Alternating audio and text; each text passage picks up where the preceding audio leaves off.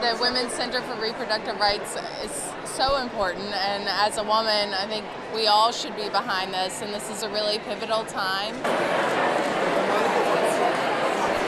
The Center for Reproductive Rights was founded a little over 20 years ago to make sure that governments around the world protect reproductive rights as fundamental human rights.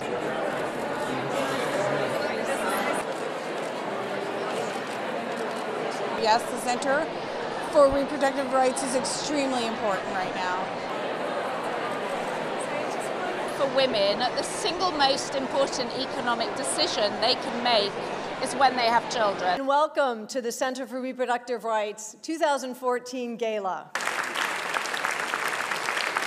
As the only legal advocacy group working globally and dedicated exclusively to advancing reproductive rights, thank you very much for this honour and for your fearless work on their behalf.